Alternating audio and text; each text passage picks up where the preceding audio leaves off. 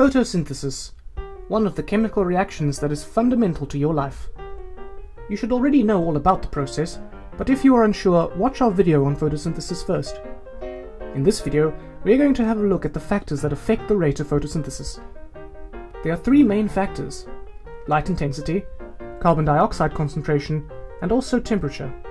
These factors are called limiting factors. Light is essential for photosynthesis, as it provides the energy to split the water and therefore enable carbon dioxide and water to react. No light, no photosynthesis. Increasing the light intensity increases the rate of photosynthesis, until a point when the rate is at its maximum.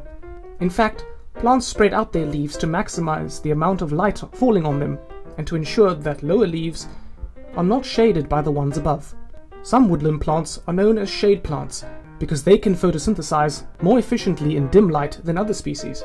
If there is insufficient carbon dioxide in the air, then photosynthesis cannot occur at the maximum rate. However, just like us, plants are sensitive to temperature too. Too hot and they cannot photosynthesize. Too cold and their productivity slows down to zero. This is because there are enzymes involved in photosynthesis, and so above 40 degrees Celsius the enzymes start to denature, and so the rate of photosynthesis slows down. And then, as it gets cooler, the enzymes move around more slowly and hence the rate of reaction drops. Different types of plants have different optimum temperatures for photosynthesis. Plants that live in colder climates have an optimum rate at a lower temperature. These are the three main limiting factors. However, there are some others such as chlorophyll concentration, water, and pollution. Farmers and horticulturists can use the knowledge of these limiting factors to increase crop growth in greenhouses.